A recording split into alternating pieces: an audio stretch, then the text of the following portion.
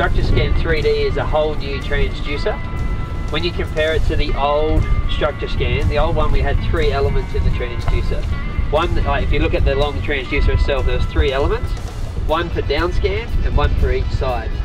Now, with the StructureScan 3D, we've got 7 elements in there. So the 7 elements, you've got one for downscan, 2, one on each side for the transmission for the side scan picture, and then you've got 2 receivers on each side as well. Like, you know, in the video cameras and stuff, they have the, like say, twin GoPros so that you can get the 3D depth perception for 3D. Same thing happens with the StructureScan 3D. You've got those 2 elements to get that, even though they're only millimeters apart, we're talking the speed of sound, so it's quite easy to, it's quite a distance, you know. So you've got 7 elements in the transducer. They're also slightly tilted out a bit more when you look at the schematic of them. So compared to the old one, which was more down, this is really shooting out sideways. So when we're driving past things like pylons and things, and other actual big structures thrown off of the ground, I can go see them a lot further away than before. Like that's 10 meters, that's 20 meters. We'll be able to go further and further as we go past these ones over here, and you'll see the actual pylons still show up further away. You got 20 meters. But that's not in 3D. That's in 2D. This is, so this is the 2D picture still at the moment. So we've got like double the distance, double the resolution compared to the old HD StructureScan in the normal 2D picture. That's a 12 and that's a 16. So 2D picture on this side, the 3D pictures on this side here. It's just a flat bottom, there's nothing exciting at the moment. But it's cool, getting a bit of 2. That's all the air bubbles and stuff in the water at the moment. There's the pipeline. And there's the pipeline. That's it there. You see it, you see it on the other side there, look, see it faintly. I don't know about faintly, that's pretty easy. Yeah, that's, yeah. So on the 3D, if we go into cursor mode, we can scroll back and have a look at it from different angles. So you can see the pipes coming across here. Just zoom in more. So see, if you've never used this before, you can sit here and go, oh, there's definitely some sort of big lump off the ground. Yeah. So here's the boat.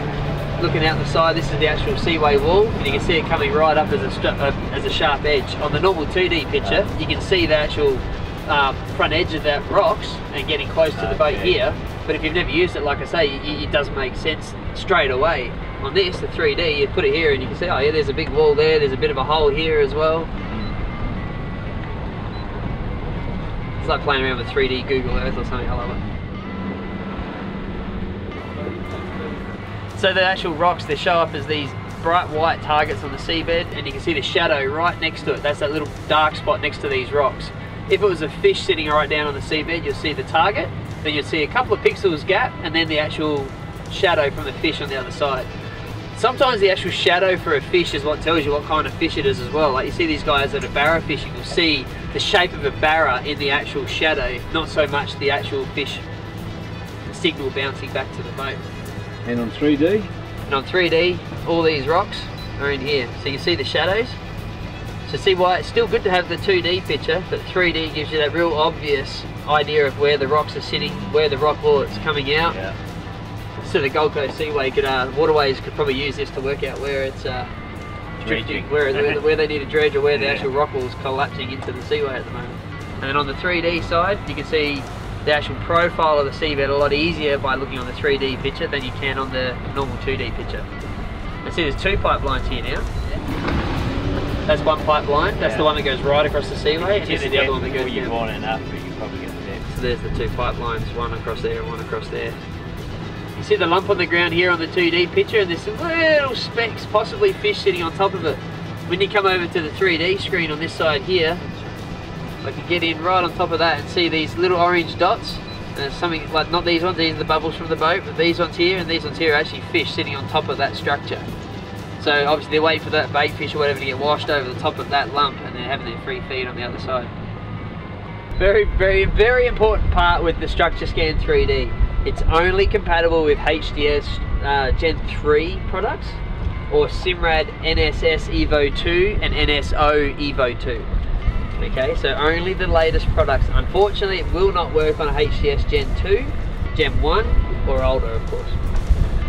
You know, I told you how there's 7 elements inside the transducer. The processing power inside the box is quite substantial, like, to process it all. So we've got almost the same amount of power as what we put into one of these big screens built into the box just for the StructureScan 3D to make sure it runs in a timely manner and not too slow.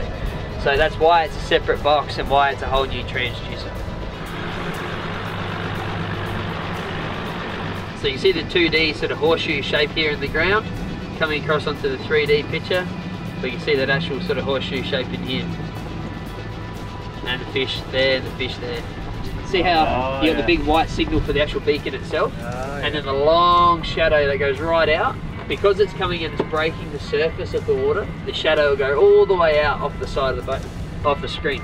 If it's like a tree stump in a freshwater dam or something and it's only this far off the bottom, you'll see the white signal and then you'll see the shadow will stop around about there, because you'll know that way it's not coming all the way to the surface.